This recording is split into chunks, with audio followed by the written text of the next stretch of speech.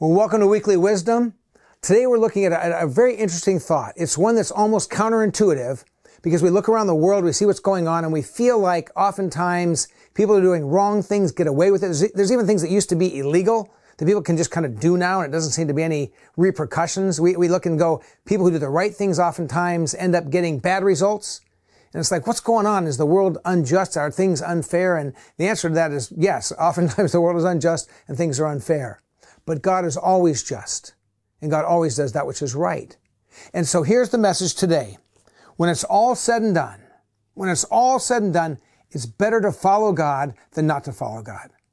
Even when things in our world look confused and contorted and mixed up, it's always better to follow God's ways. Listen to these words from Proverbs chapter 10.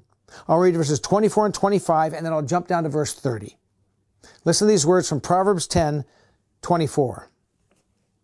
What the wicked dread will overtake them. What the righteous desire will be granted. When the storm has swept by, the wicked are gone, but the righteous stand firm forever. This is at the end of the story. And then down to verse 30. The righteous will never be uprooted, but the wicked will not remain in the land. What is God saying? He's giving this hope and this encouragement because so often we look at what's happening, we say the people that do the wicked things and the wrong things seem to make out like bandits and do really well. And oftentimes the people who follow the right paths end up getting mocked or taunted or injured or hurt in some way. And you go, what's going on? And this is God's way of saying, listen, the world isn't always the way it seems. So here's a few thoughts. In this world, it can seem like everything's upside down. You can follow God, live for Jesus, and things don't always go your way. That's true. The Bible doesn't promise following Jesus means a smooth path all the time and everything works out fine. This passage is also indicating that there's people who do wrong and evil that seem to get away with it. But the story's not finished. God is a God of justice, a God of goodness, a God of mercy. And so when people are living in the wrong ways, when they're fighting against God, our prayer should be that God would reach them, love them, and bring them to himself, and they would never come under judgment. But this passage does say that at the end of the story, when it's all said and done, things will be made right. And those who followed God will experience his blessing. And those who have rebelled against God will live with the consequences of that. And so here's the picture. We don't live in a world where we can say everything ends up happily ever after. That's Disneyland. That's fairy tales.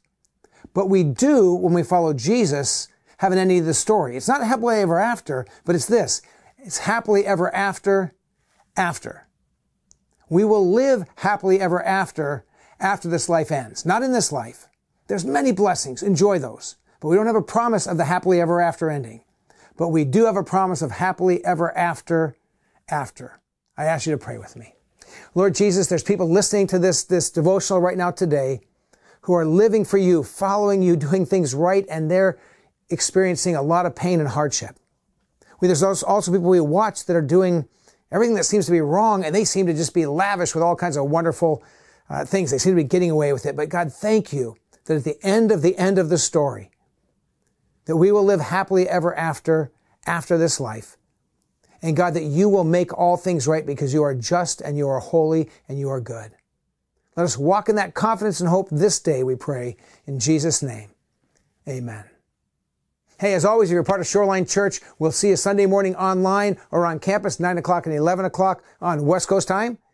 And if you're not part of Shoreline Church and you're not part of a local church, jump in where you are. If you live anywhere in the world you are, find a Bible-believing local church. If you're in Monterey and you're not part of Shoreline and you're not part of another church, come check it out sometime. We'd love to meet you and get to know you. If you do, be sure you say hi. God bless you. Have a great day.